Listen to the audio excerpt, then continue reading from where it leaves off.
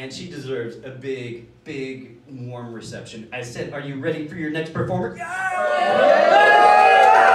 Give it up for the wonderful Miss Irene!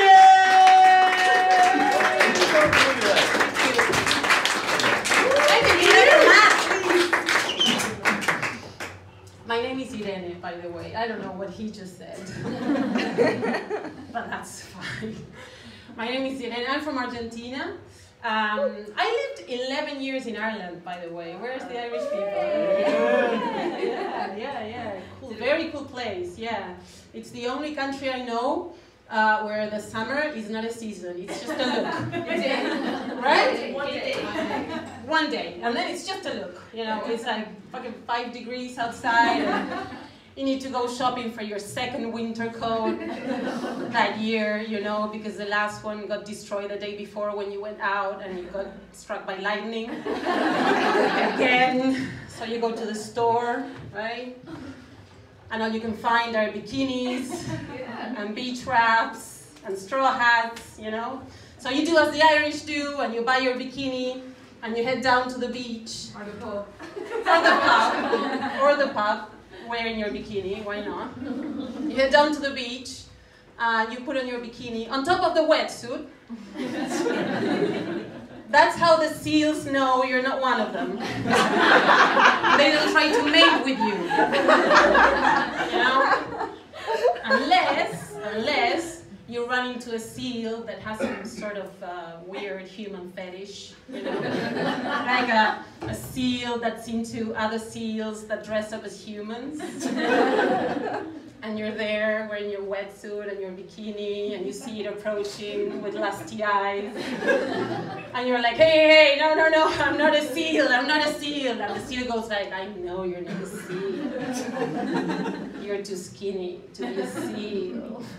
And when you hear the word skinny, that's it, your panties drop. Because that's all it takes when you have low self-esteem like me, you know, a compliment at the right time, and I go to bed with a fucking Loch Ness monster. I don't fucking care.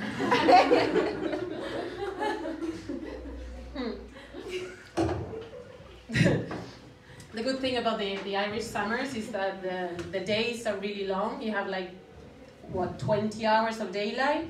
So you can spend every day 20 hours lying on the beach, wearing a wetsuit, looking at the rain. But it's great. I love it. No, I do. It's my second home. But I'm here now. I am 40 years old, and I know I look a bit younger, which is great because, you know, thanks to that, I can still hook up with men my own age. It's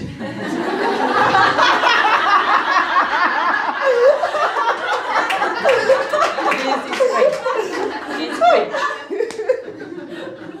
I'm on Tinder. It's hard being 40 and being on Tinder, because there's something I've noticed about men my age on Tinder, judging by their profile pictures, okay, is that men my age on Tinder are not into sex, they're into triathlons. I guess just to prove themselves they still can do them, you know, and then to take pictures that they post to their Tinder profiles to attract women they're too tired to fuck. It's like, what is the story? You can keep running for 42 kilometers, but you can't keep your dick up for 30 seconds. What the fuck? What is it? You know, am I meant to feel attracted to a middle-aged man wearing a swimming cap and a lycra onesie? What are you doing? Are you appealing to my reproduction instinct by dressing up as a human sperm cell? Like my reproduction instinct is like, oh yeah, look at him. He can cover long distances on land and water. He would be a good provider, a good hunter-gatherer, gathering for energy bars, hunting for sponsors, sponsored by Viagra. But you know, every now and then the algorithms align, and you meet somebody on Tinder that you like. I met this guy recently. Yeah. And I have to tell you guys, I'm going through a creative crisis at the moment. I don't know. I don't know what to write about because I'm getting late. Fuck comedy. You know, I'm getting late. I'm fine. I'm happy. This guy, I'm going to talk about him a little bit, okay? This guy is, I want you to picture like a cross between Jesus and Tarzan. Yeah, right? Hot. Because like he has a social conscience, but also he does CrossFit. Which is great. And I am at that stage in a relationship that I always go through when I just meet a guy that I really like and I completely lose my identity. Completely, like I've been listening to rap. What the fuck is going on? I don't like rap. I've been listening to rap for the past week. And I want to be with him all the time and I follow him everywhere. I'm like an apostle. Or Cheetah the chimpanzee, depending on how horny I am. If I'm super horny, I become Judah, like give me a kiss.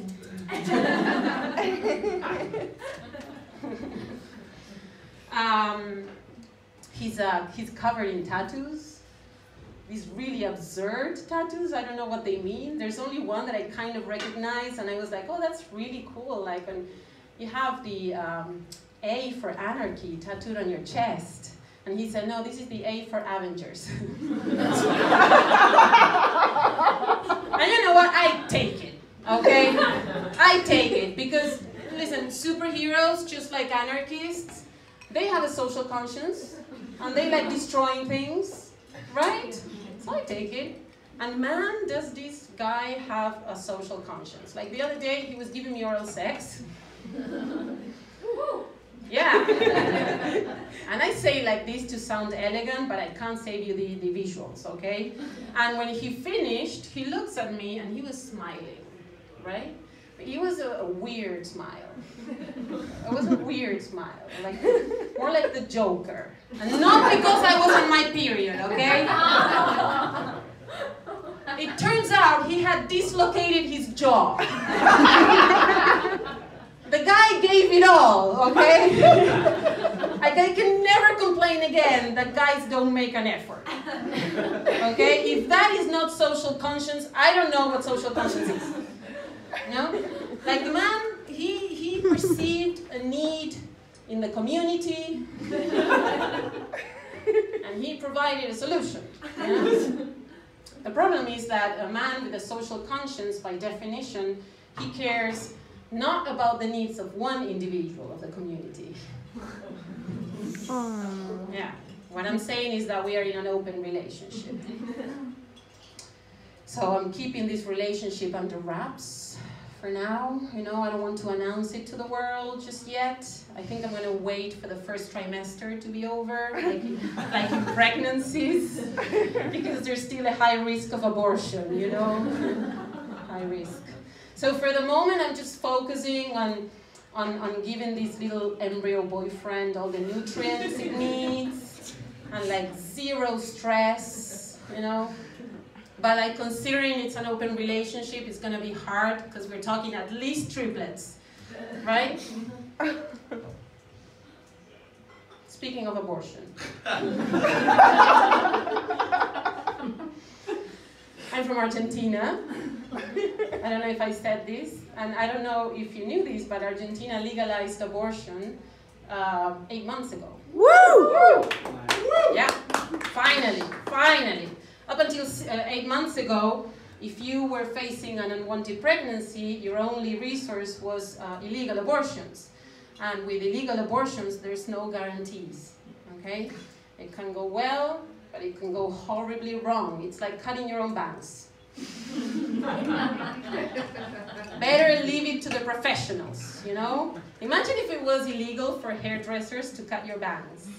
You know, and you went to the hairdresser because you're like, yeah, my bangs are too long, and he'd be like, did somebody force you to do that long? And you're like, no. He's like, well, you should have been more careful.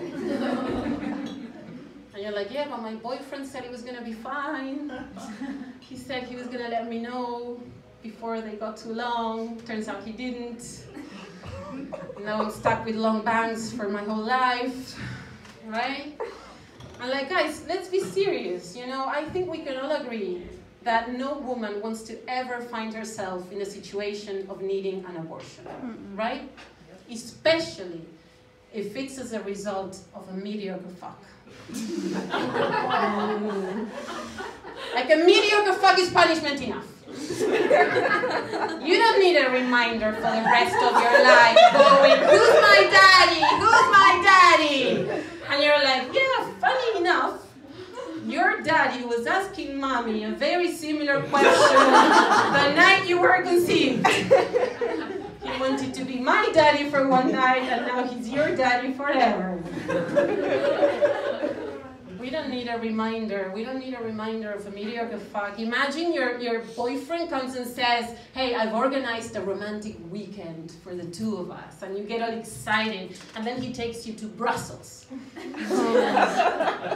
Not with the idea of taking you to Bruges after. No, just Brussels, you know. And you spend the day doing a guided tour of the European Parliament. You know?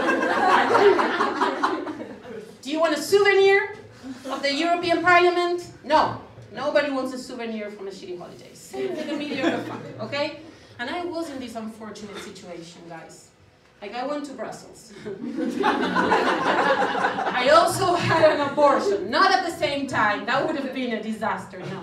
I was 23 years old. I was still living in Argentina. And yeah, I know, I was no kid, okay? But these things can happen at any point in your life, because none of the available contraception methods are 100% effective. None of them. So I was using none.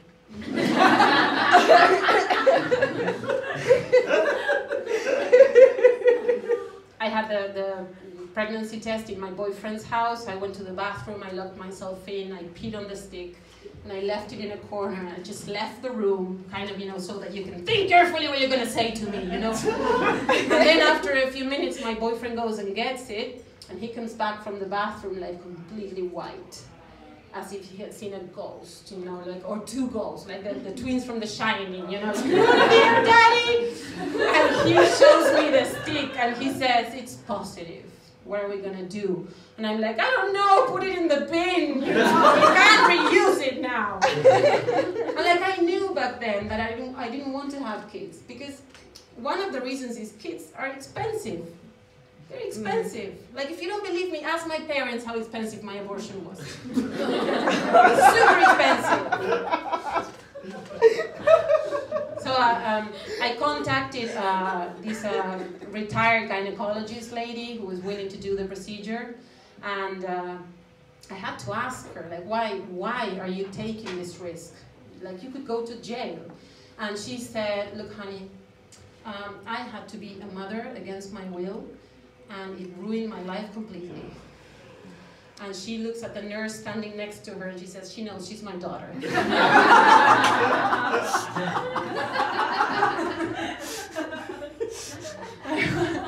I'm gonna finish now, but I wanted to tell you, like, one time I finished this set, and after a man came over to me, and he said, I think your tone comes across as flippant and cavalier, because you can't forget that you're talking about killing living organisms. And I said, sir, you're completely right. You know, like, unsafe abortions do kill living organisms. They're called women or menstruating persons, right? But the real question here is, what do flippant and cavalier mean? Thank you very much, guys.